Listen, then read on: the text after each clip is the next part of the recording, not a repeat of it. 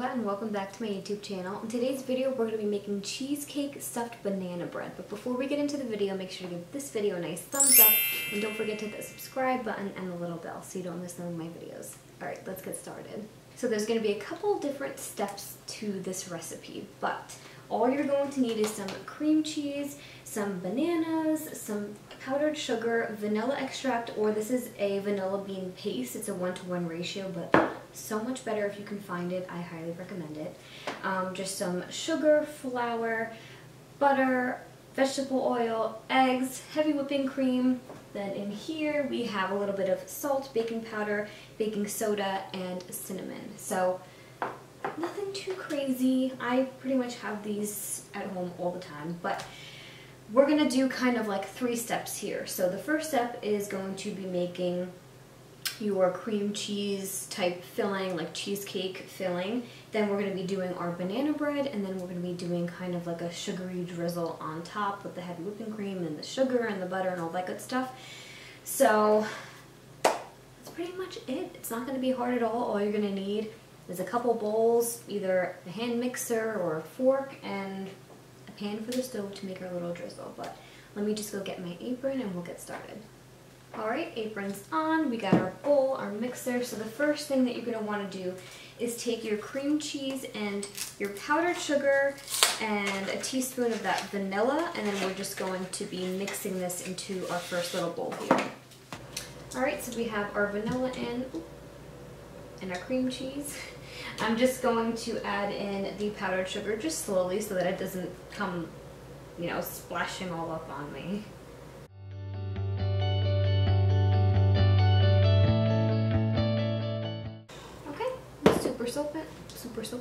Super simple. Part 1 is done. Now, as you can see, since we use that paste, our filling has like all those little vanilla bean specks. So good. So step 1 done. I'm just gonna rinse. Actually, no, I don't need to rinse these off. Do I? They're all gonna be mixed in together. It's not a big deal. So I'm just gonna grab another bowl, and we're going to now work on our banana bread. So I'm just going to take the heavy cream, butter, and the 1 cup of sugar and just put that aside just so that I make sure I don't accidentally put something here in this step that's not meant to be. So I'm just going to mix everything together. So I'm just going to take the dry ingredients, just kind of make sure I mix those together pretty good, and then add in the wet. Just gonna take like a fork or something like that. And we have our dry ingredients. Wasn't thinking. I'm just gonna put the dry ingredients into a separate bowl, just because it's gonna be a lot easier me mashing all of the bananas and everything in here first and then adding in the dry, because I don't want to be creating any more gluten or having a really tough banana bread by just over mixing. So try to let these bananas sit as long as possible just so we can get that natural sweetness. I've made a ton of things with bananas on my channel before. If you guys are interested, maybe I'll make a playlist or something and then I'll link it up here somewhere. I do also have my strawberry banana bread recipe video. It's so good, I'm telling you. It's totally different than a normal banana bread. So I'm not going to compare it to like just a classic banana bread recipe, but it's so good. I love the strawberries in them, and we just kind of put them on top and let them get nice and crispy. So good. Alright, now we're just going to mash these up a bit. Now you can do this as mushy or as chunky as you like.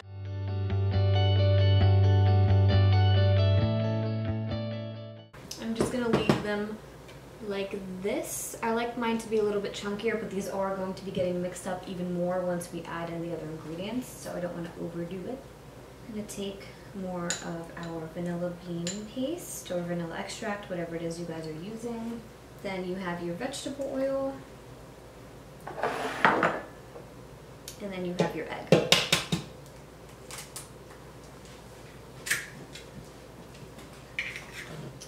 Alright, so we're going to mix this one more time.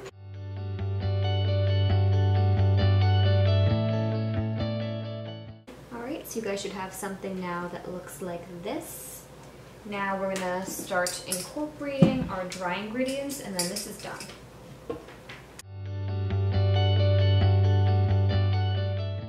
Okay, now we're all done. See, we have our batter.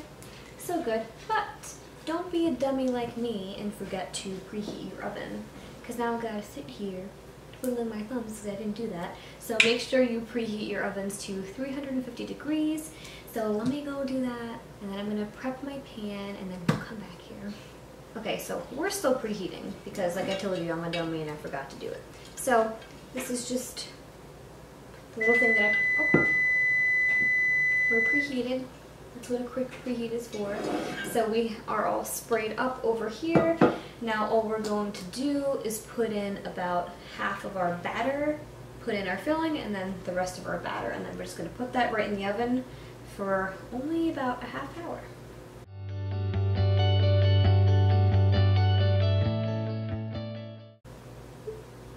Now if I had one of those automatic ice cream scoopers, this would be lovely. But I currently do not. So I'm just going to do it this way just to make sure we have, you know, the same amount of cream cheese going all the way around. This is how I saw the recipe being done anyway, so I'm going to do the same thing. Alright, so now you guys should have something that looks like this. So you have your batter, and then you have your filling. And now we're just going to go ahead and top. Hello, Layla. Let's see if I can get her over here. Come here. Oh, come here. She's hungry. And then we're just going to top with the rest of our batter. Make a little sandwich.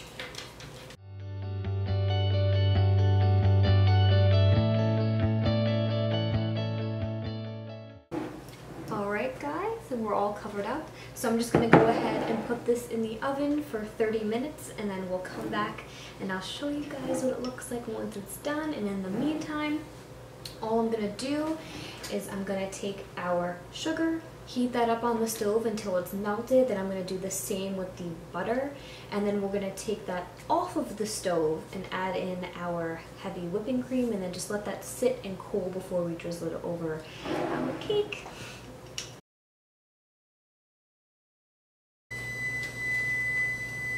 Okay, time to check our cake. Let's do our little toothpick test. Clean.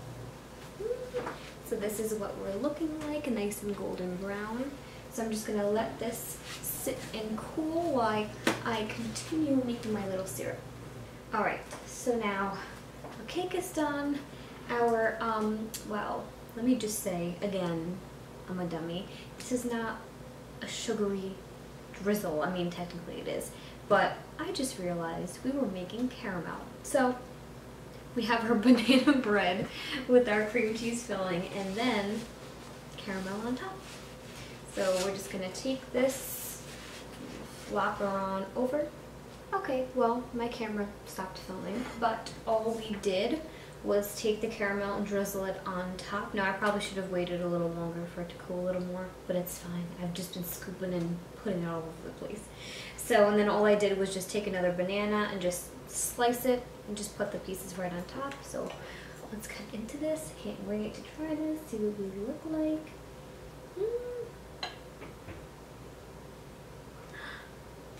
Looks insane. So we definitely have our 3 layers in here. We have our caramel on top, the banana bread, and then our filling.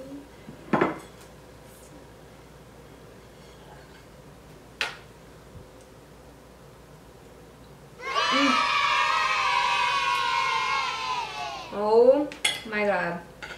I mean, as you can probably tell, this wasn't one of my healthy recipes on my channel, but who eats healthy all the time?